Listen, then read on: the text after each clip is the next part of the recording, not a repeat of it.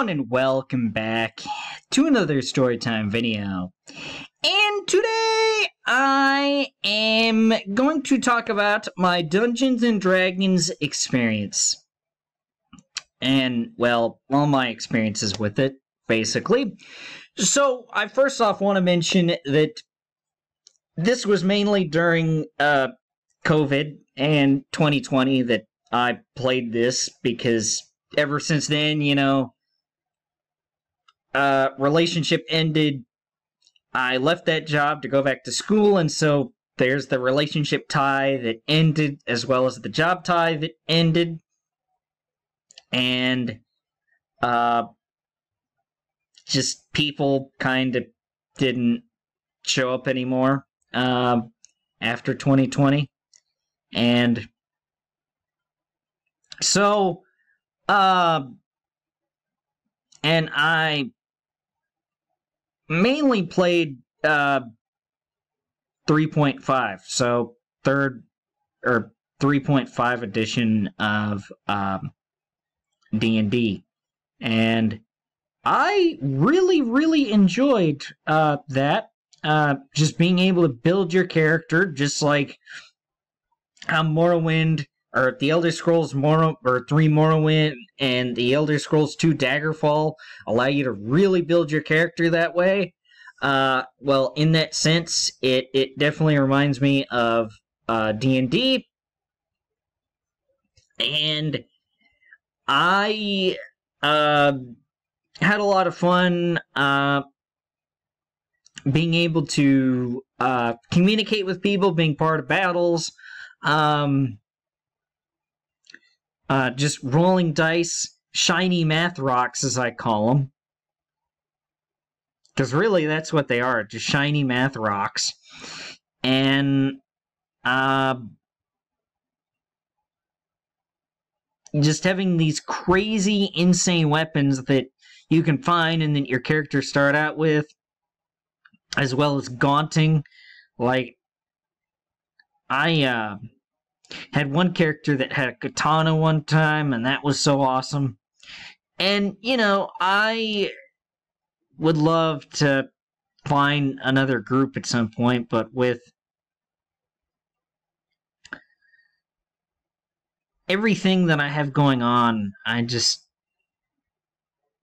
don't know, like, because D&D did take a lot of time, whether it be trying to build your character up to roleplay, or just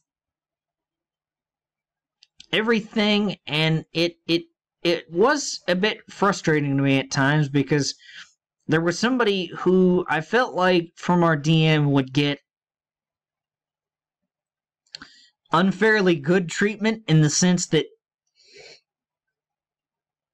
well, he had the most knowledge, and she would basically not read anything, not study anything, and she would basically, like, benefit from him. Like he would basically do it for her. And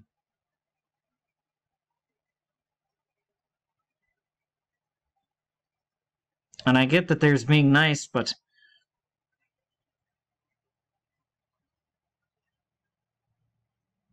he never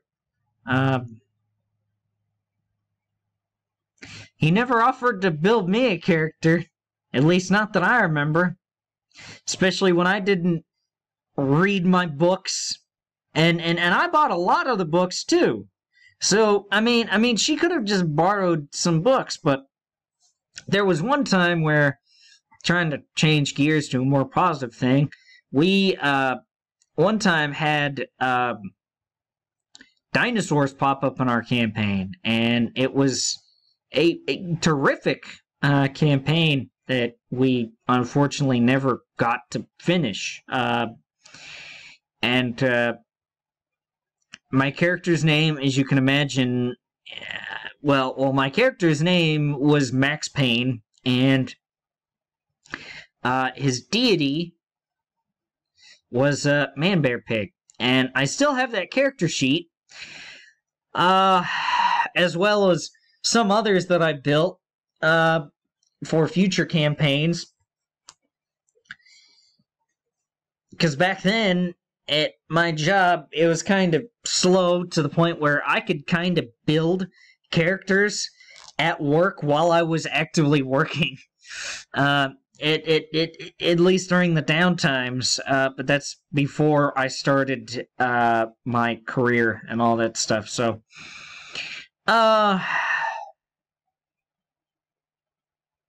nowadays I'd kind of be lucky to even pick up a book and read it. Well, I shouldn't say that, but you know,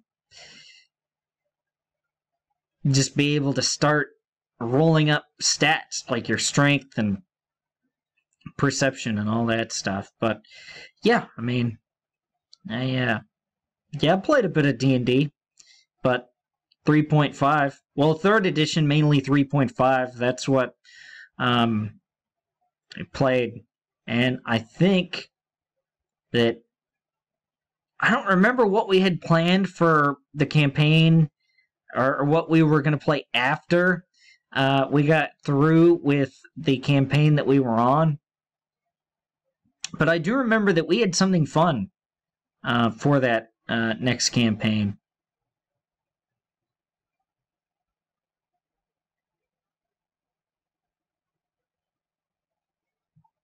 But, yeah, unfortunately, it never got to see the light of day, and I really should have taken more notes in terms of, like, certain encounters or certain stuff that happened. I was not the one that took notes week to week, because we met once a week on Sunday afternoons and Sunday evenings. Well, Sunday afternoons that would turn into Sunday evenings. And we would play for like 4 or 5 hours at a time. And that was really fun. Really, really fun.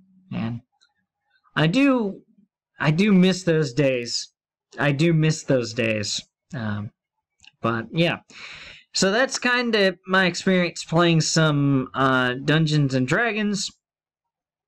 I can definitely roleplay. And as a little side note, there's one day I would love to play through all of the Elder Scrolls games for you guys, by the way. It's just that I have only played through Morrowind, and I would love to start with Arena and work my way to Daggerfall, and then the 3D games, and, you know, of course, Morrowind, Oblivion, and Skyrim. I'm currently trying to play through Daggerfall, but I haven't touched Arena, which shouldn't be a surprise. I mean, there's quite a few people that haven't touched Arena, but I have not touched Oblivion or Skyrim, despite the fact that I own 2 copies of Skyrim on Steam. So, I mean, that might surprise some of you that I haven't touched Oblivion or Skyrim. But yeah, it's just a fact that I've only completed Morrowind, and I've only played Daggerfall and Morrowind before. But, yeah. And CS, guys, I do believe that will do it for this Storytime video and Select Storytime video. I will see you later. Goodbye, guys! Thank you all for watching.